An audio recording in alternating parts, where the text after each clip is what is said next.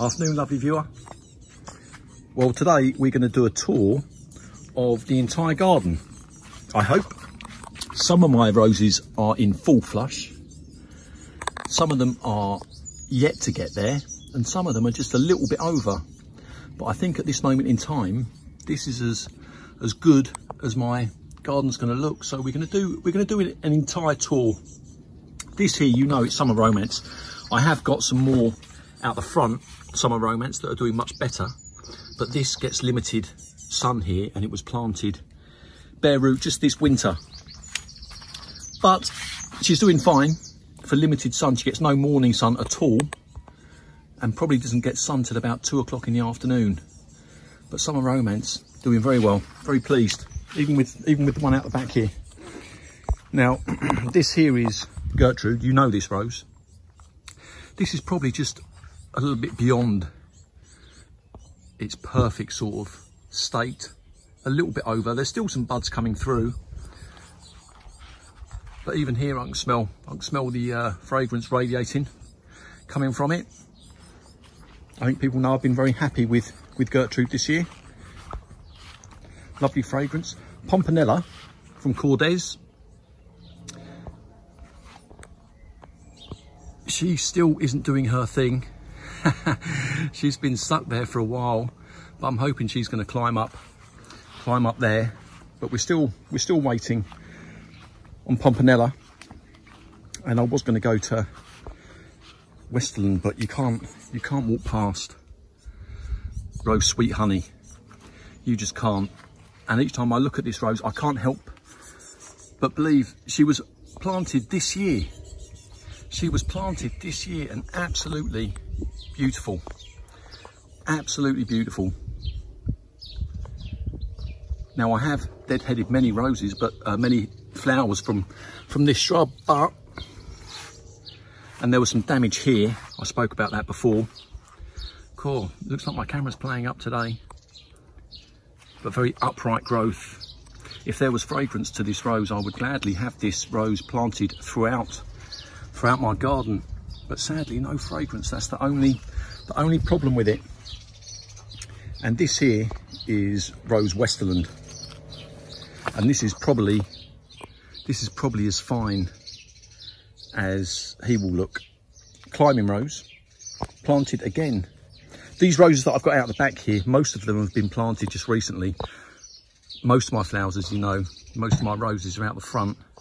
But this is Rose Westerland, the lovely sort of peachy orangey sort of colour that kind of holds in the sunlight. But that's probably as good as he will look. And another baby, Eden Rose. Eden Rose, and I'm going to try and get a close up of the flower if I can. Looking very nice, and these flowers, they do tend to last a long time. I must be getting 2 weeks out of these flowers, certainly approaching 2 weeks. No fragrance, but Eden Rose, I'm hoping the two I've got are going to climb up here, one that side and one that side. I don't know if you can see that wire there, have it growing across there. I think that'll look nice. Rose Utterson there. There's not much change there, you've seen that one. But this one here is Brother Cadful, David Austin Rose. And you can see, Gav, that we've got a flower that's opened. Yeah, we've got some fragrance. We've got fragrance there, Gav. But again, it's newly planted. I have supported this with a stake because this monster cane here going up, I thought it's only a matter of time before that gets hitting the wind. But very happy, Gav. Very happy with all the recommendations that you've put. There's my wife sunning it up, lauding it up.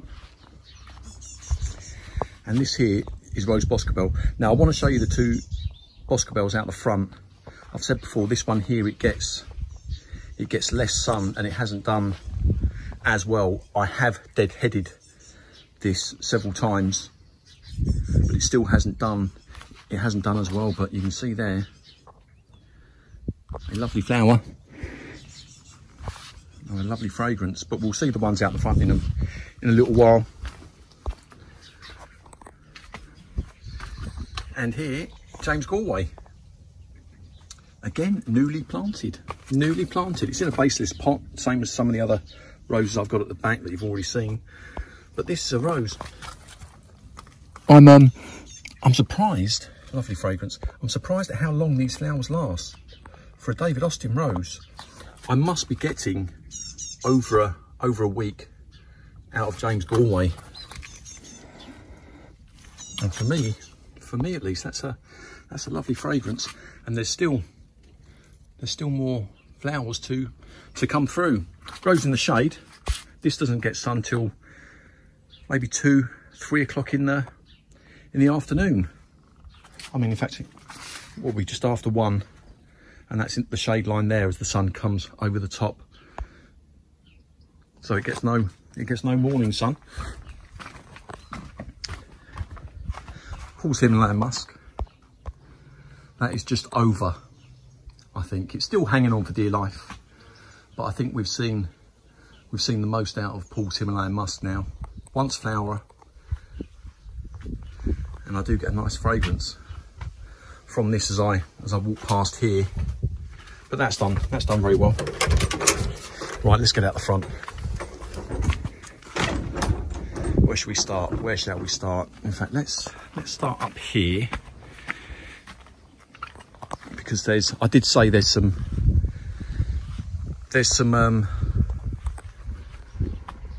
I've just noticed a delivery van, and I'm pretty sure he's going to be for me. This is made of Kent. This is made of Kent. And I don't know if you're going to see that. A gazillion buds. An absolute gazillion buds all the way through. It's growing from here, but next door have allowed it to come over there as well. And it's just starting to come through. So there's some time to go on this one as yet. So that's good. Gertrude here has she's gone over, she's getting ready for her second flush. And this one here is Lady of Shalott. This is newly planted this year. She's in a baseless pot as well. Hold on a minute, you've got to check this out. You're all right. Hello, sir. Look at that, look at that. Beautiful, thank you very much, cheers. Don't tell the wife. Lady of Shalott. Beautiful. Cheers, thank you.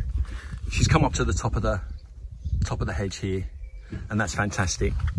That really is beautiful.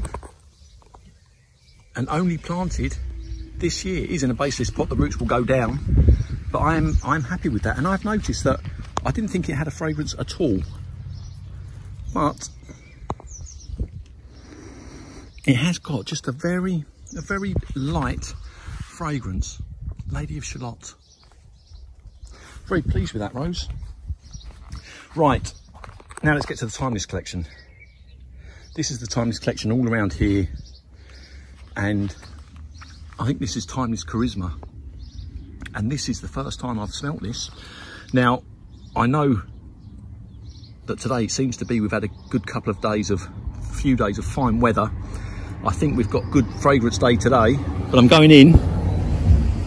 Oh, that's disappointing. I'm not getting too much today at this moment in time, but I did mention on a comments to an earlier question, I'm trying to establish when is the earliest time to take a cutting from a rose if rain is forecast.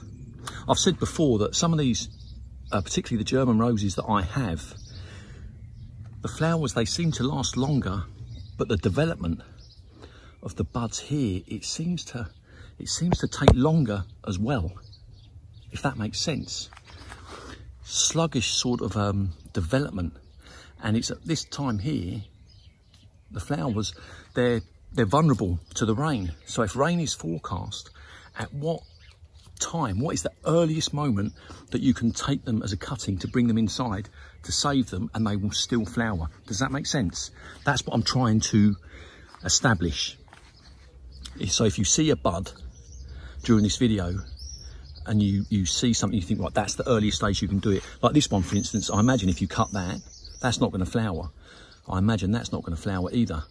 But if you know, please do let me know in the comments.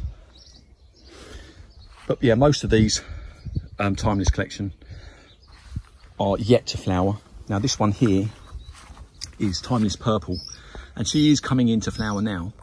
And I can tell you now that I'm impressed with the fragrance. Yeah, lovely. Timeless Purple. I'm impressed with the fragrance of this rose, and a lovely flower. Great cut flower. Timeless Purple is certainly doing it for me. And this one here is Timeless Cream. Beautiful, beautiful rose. I have smelt this rose several times already, if you can get it to focus properly. But it's I'm only getting a light fragrance. I'm only getting a light fragrance from it, but a lovely rose to look at. It really is lovely. A lovely rose. Look at that. No, you see, I'm not getting much fragrance from that, but this one has just started to come in. I've had a couple of flowers from it already, and Timeless Purple also. But let's go outside into the lane. Now, there is a diversion in place at the moment. There might be traffic going past, but I'm going to try and be out here as quickly as I can. This is Gabriel Oak, and I think this is its second, possibly third summer. And I have to say, I'm impressed with it this year.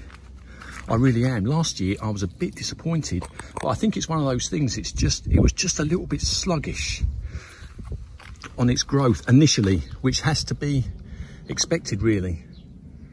But now it really is coming into its own, and yeah, it's got a lovely fragrance. It really has, and it's really started to take off now. Strong growth coming up. Now this here, I've got Eustacia Vi here. What, four is it? 1, 2, 3, 4. Yeah, 4 of them. And I have to say that this year I've been a little disappointed with Eustacia Vi. For whatever reason, oh, still a lovely fragrance though. For whatever reason, she hasn't performed well for me this year.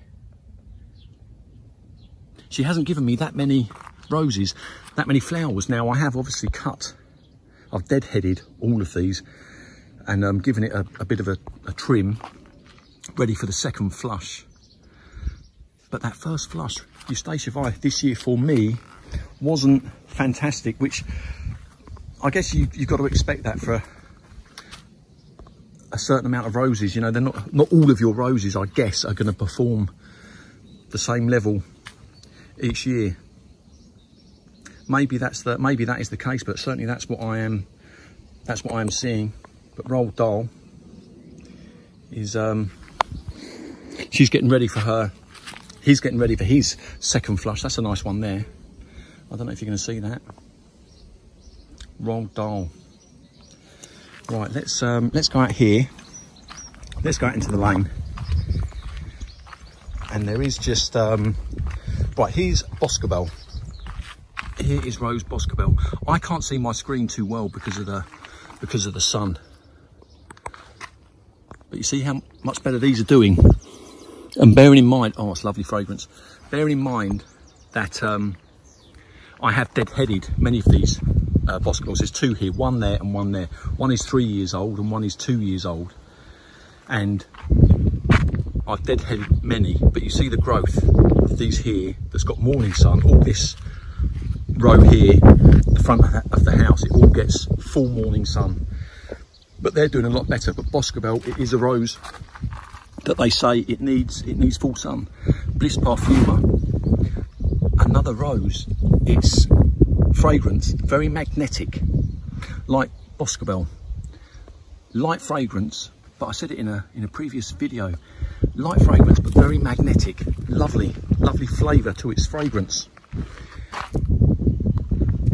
Olivia Rose Austin, you know. Cool, the light here is not great. Olivia Rose Austin. Lovely. Right, this here, Champagne Moment. Nick, this one's for you. There she is. You see that? Queen of Sweden next to Champagne Moment. Now, Champagne Moment, its flowers, they are large. They are large. Can you see that? This one's gone over. I was about to say, oh, there's another one behind it. I didn't see. Its flowers are large and they look like they're not going to last very long. But in actual fact, Champagne Moment, its flowers, they seem to be lasting longer than I was anticipating. Queen of Sweden, another one, perfect. I have cut Queen of Sweden back. It's one of those roses that, you know, some are going to hit full flush at different times. Some are gonna go over. I can't walk past that flower there. Surely not. Beautiful. Right. Now, John Middleton, I think it was you who spoke to me before about lilac wine, and I have to say, I am kind of pleased with it. It's an ADR award-winning rose, so the world judges, they have deemed it good enough. And who am I? But I think in my garden, there's a question mark, and the reason being, I've left some of these. Normally I would deadhead this, but I wanted to show you the buds. They do seem to get rotted in the wet weather that I have here. And if you look at the flowers, some of them they're coming through deformed. See, there's another one there. I don't know if that's going to focus. Coming through a bit deformed, so I'm not sure. I'm not sure about lilac wine. Now the fragrance, very difficult to pin down. If you look online, no one kind of commits to a flavour of fragrance, and I've read so many different things with regards to this rose's fragrance. Light but heady, whatever that means. 4 stars out of 5, and no one seems to be giving it a flavour. But I'm going to say for me here today, I'm going to say that is light fragrance. Now this one here is much better. I prefer this rose. I'll have to put the name at the bottom. It's Joy something, Joy Viella. You see, its roses, its flowers, they seem to be doing much better. There's many of them. It does seem to be doing well. And this is a rose. It's probably, you won't see this rose better. That's why I wanted to come out today, but very happy with this rose. Oh, it's got a lovely fragrance as well. Still light to medium maybe. And Diane Boyd that you saw me unbox. Very impressed with this rose. Dark Desire, not in flower as yet, but here we've got a new addition. And Gav, you wanted proof, so here it is. Wow, powerful fragrance. It is, of course, Chandos Beauty. Hybrid tea. Harkness, I believe, are the rose breeder. And I put this in place of Iceberg. Iceberg, I had it a few years and I decided to get rid of it in the end. You know, I want a rose that's got at least 2 of the recommendations. I really do. And I gave Iceberg some time, but I'm tight for space. What I will say, in fact, from now on, when I plant a rose in a pot, I'm always going to use Johnnings number 3, because I've noticed when I pulled Iceberg out of its pot, it'd been in there for a few years. When I pulled Iceberg out, I noticed that even though I mixed the Johnnings up with compost over those 3-year period, the Johnnings number 3, it kind of layered. Johnnings number 3, compost. Johnnings number 3, compost. It layered, I guess, from me watering it, having it dry out, having it settle, having me water it, and it turned into layers. And where those layers were, the roots tended to congregate. Now, it's not just Iceberg. I noticed that also on Claire Austin when I unpotted that, and another rose as well. I noticed it. You get that layer. Now, There's a few of my roses here I didn't use John Innes number 3 because it was quite difficult to get hold of it during lockdown. But here you go. Here is Rose of the Year 2022, and this is It's a Beautiful Life. And again, I'm not sure about this rose, and I say that through no fault of the rose. I just think where I am here in this kind of wetter climate, I've got the same thing going on, and that is the buds. I've left these buds on, but you see here, the buds are just getting damaged, water damaged, and then if you allow them to grow, they just grow a little bit deformed like that. So it's early days. Of course it's early days. I'm not sure if this is gonna make it in my garden, but it's got a nice light fragrance. You see, deformed, and that is what we've got happening. In fact, this is a perfect example. You know, if rain is forecast, when, at what stage of development is the earliest, the safest to say, right, that will flower. It's good to take it when they see, I don't know what these things here are called, see these green things, that the leaves as they unfold. When is the earliest moment when that rain is forecast that you can take this? Because particularly the German roses, they could be at this stage for some time, and this stage for some time. And with a floribunda, of course, it's much more difficult because you're always the different buds. Like, look at that perfect example. That's fully flowered. That hasn't even opened. That one started to open. If anyone could let me know the answer to that, if I've made myself clear, if anyone can put that into words, that would be much appreciated. Excuse me. Right, the Parfumer collection, I'm still waiting on. You see, look, let me prove it to you. These roses here, they can just stay. See all these buds here coming through. This is Earth Angel, just waiting to come through. All of these waiting to come through. And this here, Emily Bronte, yeah, new rose, but that is a lovely fragrance. But I have to say this very quickly. This here is not Rose Laguna. I know I've done a video before saying it was Rose Laguna. I paid for Rose Laguna. The paperwork was for Rose Laguna. But it wasn't until someone, I done a video a little while ago, this week I think it was, and said there was no fragrance. And I think the first comment come through and said it was a fragrant rose. And because I said it wasn't fragrant, I thought there was something going on, and it most definitely is not Rose Laguna. Rose Laguna is more of a pink, and it has fragrance. So I have been refunded. They are sending me money, and I have ordered a replacement Rose Laguna from Thompson & Morgan. So I'm hoping that will come through fine and dandy. See, here's my Summer Romances. So impressed with these roses. I have cut this back. It's beyond its first flush now. By the time I cut that off, it'll be then approaching its second flush. But there is just a rose here that I wanted to film. There is only one rose. It is early days, but that there, I'm not sure if that's going to come out. It's just got the softest of pink in the middle. It is an Earth Angel, and I have seen a couple of these.